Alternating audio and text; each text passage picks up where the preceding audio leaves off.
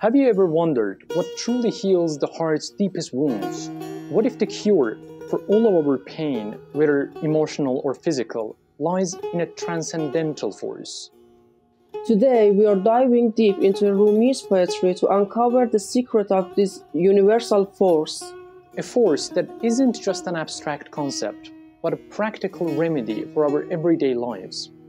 We all need it, whether we realize it or not. شاد باش ای عشق خوش سودای ما ای طبیب جمله علتهای ما. Stay with us to discover how love, the healer of all, can transform not only your soul, but your entire existence. Welcome to Rumi Podcast. This is Rasoul. And I am Reihaneh. And this is the third part of Rumi's Song of the Reed series, where we explore Rumi's timeless wisdom and its relevance to our everyday lives. Today, we examine some of Rumi's most profound verses, where he speaks of love as the ultimate healer. But Rumi isn't just talking about any love. He is referring to a divine, universal force that elevates the soul and heals all wounds. This isn't abstract spirituality. It is deeply practical and applicable to our everyday lives.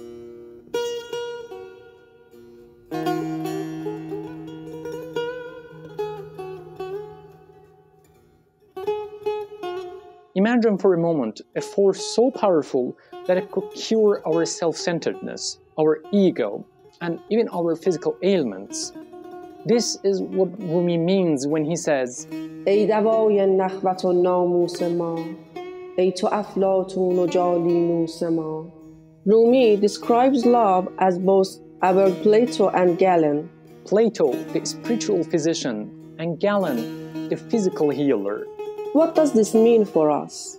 It means that for Rumi, love is not just a fleeting emotion. It's a profound, all-encompassing force that has the power to transform every aspect of our being. So love heals us both spiritually and physically.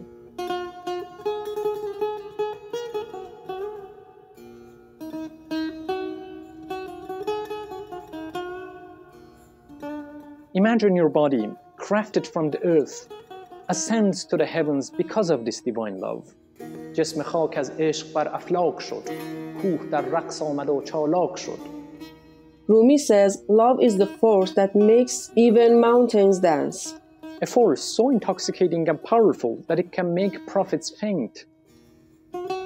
Rumi is referring to the chronic story of the prophet Moses. Moses, in a deep yearning, asks to see God, and God answers by revealing his presence to a mountain. The mountain explodes. Seeing this, Moses falls down, gets unconscious. Rumi says the presence that God showed Moses was the presence of love. It was love that God revealed to the mountain. And unable to withstand its immense power, the mountain crumbled into ashes. For Rumi, this is not just a poetry, it's a testament to the transformative power of love. Divine love is what crumbles the mountain to dust, and what makes Moses faint.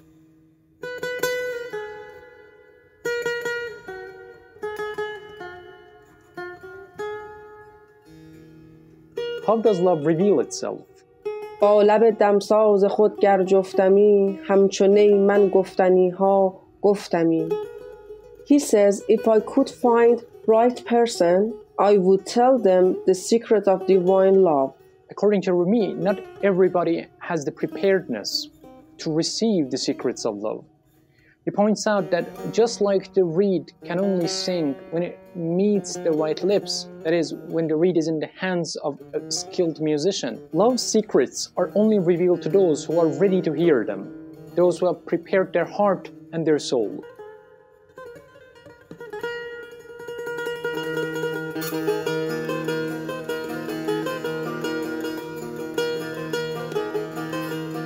هر که او از همزبانی شد جدا بی زبان شد گرچه دارد صد نوا.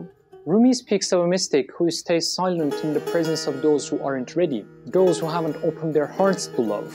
Just as a nightingale who sings in the presence of flowers, a mystic discloses secrets only to the deserving. چون که گل رفت و گلستان درگذشت نشنوی زان پس ز بلبل سرگذشت.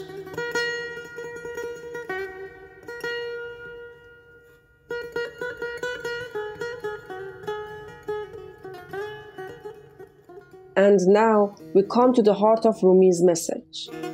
All is the divine beloved, the lover but a curtain. The only alive is the divine beloved, the lover but dead. جمله معشوق است و عاشق پرده‌ای، زنده معشوق است و عاشق مرده‌ای.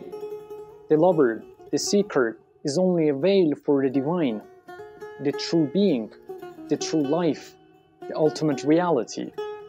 When we surrender to this love, we are no longer bound by the physical. We are no longer bound by our ego. We become one with the divine.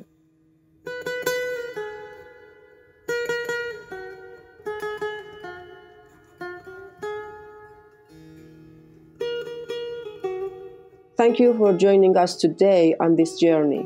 If you enjoyed this episode, check out our previous episodes where we discovered more of Rumi's profound verses. And stay tuned for the next episode where we continue this journey into the depth of the divine love, echoing from the Song of the Reed. شاد باش ای عشق خوش سودای ما، ای طبیب جمله علتهای ما، ای دوای نخوت و ناموس ما، ای تو افلاطون و جالینوس ما. جسم خاک از عشق بر افلاک شد، کوه در رقص آمد و چالاک شد.